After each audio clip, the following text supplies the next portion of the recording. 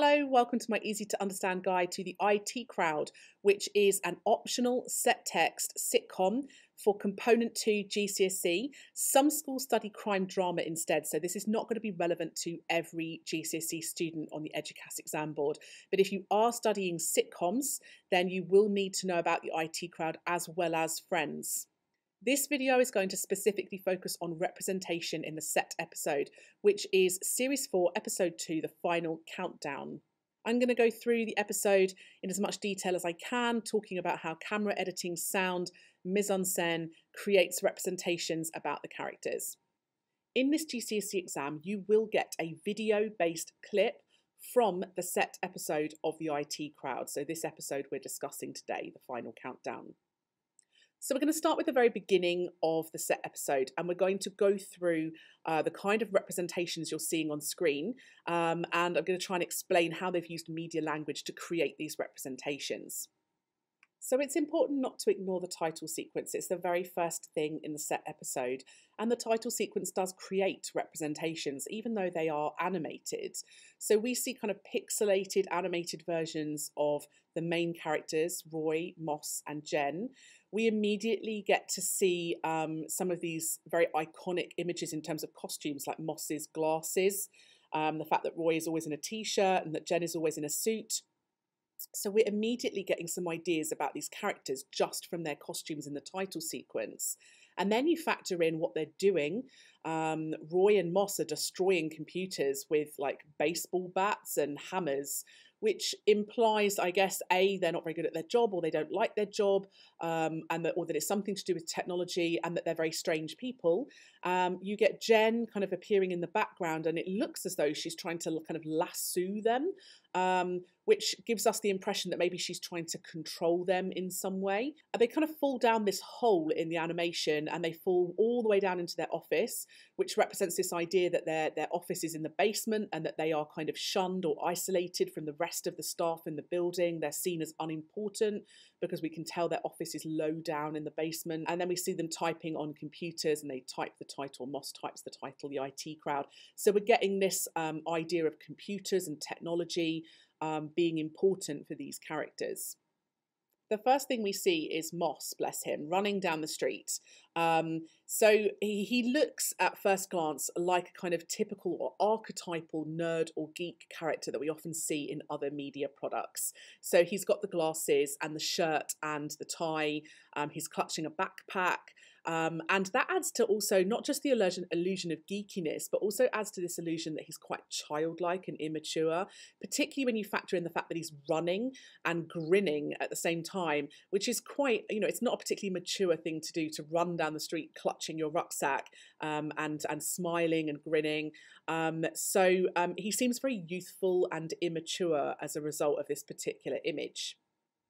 Then we get the shot of Jen and Roy in the office, and there's lots of things we can tell about the characters just by looking at them.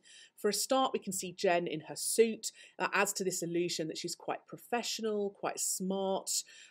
She's dressed the way you'd expect someone to dress in an office environment. So it's clear perhaps that she is the more formal one out of these two characters, because by contrast, Roy is wearing a kind of quite scruffy looking crumpled cartoon or graphic type t-shirt, which is very informal and casual, and not the sort of thing you might wear to an office. So it maybe implies that he's quite lazy or unprofessional or doesn't really take his job seriously. The shots of the location behind them, we can see the set, add to the sense of character as well. So we see the place is filled with mess. There's just junk everywhere, toys, kind of cartoons, posters, books, video games, computers. So it kind of feels a bit like a junk shop, but it feels quite immature. A lot of it's kind of cartoony and toy based. So it adds to this illusion of kind of immaturity. And it looks as though Roy fits in with his t-shirt. He looks as though he fits in. The fact that he's sitting down as well makes him look quite comfortable. So seeing him within the scene adds to this idea that this is his environment. And it makes Jen in her suit look as though she is the odd one out and doesn't fit in this office. This idea of Jen not fitting in and not being part of this friendship between Roy and Moss is emphasised when Moss bursts into the office and says, I did it, I did it. Now, Roy obviously knows what Moss is talking about. He doesn't need to ask, he already knows, which implies that they've talked about it and they've discussed it, suggesting they're friends. Jen doesn't have a clue. She keeps having to ask them what's going on, what are you so excited about, which implies that she's not part of their little friendship group, which adds to her representation of being isolated from the two men in the office. It's very clear from the set episode that Moss is super intelligent. We get that very clearly communicated to us, not just by the glasses, which are kind of a superficial accessory that often signifies intelligence in media products, but also by the way he acts and behaves on the set of Countdown.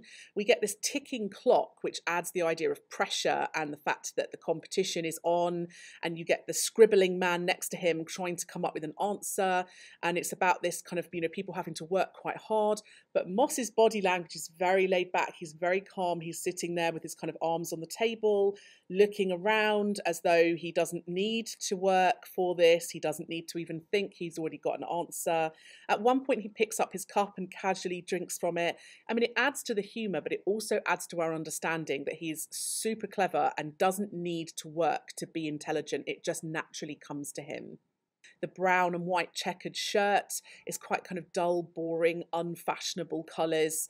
He's wearing a tie as well, which is quite formal, and shows that he is, he's not very laid back maybe, but he is quite formal and professional. And the fact that it is all brown as well, it kind of goes into this idea that he's not really interested in trends. The other characters in the scene, their reactions also help us to understand how intelligent Moss is. The host actually says, "Good heavens, really?" And, you can see the shock on his face. And then the other host, Rachel, turns to Moss and sort of says, somebody, you're quite remarkable, really, and discusses his ability to get really long words in the competition. And so it's the kind of dialogue as well and the other characters' facial expressions which add to our understanding that Moss is super intelligent.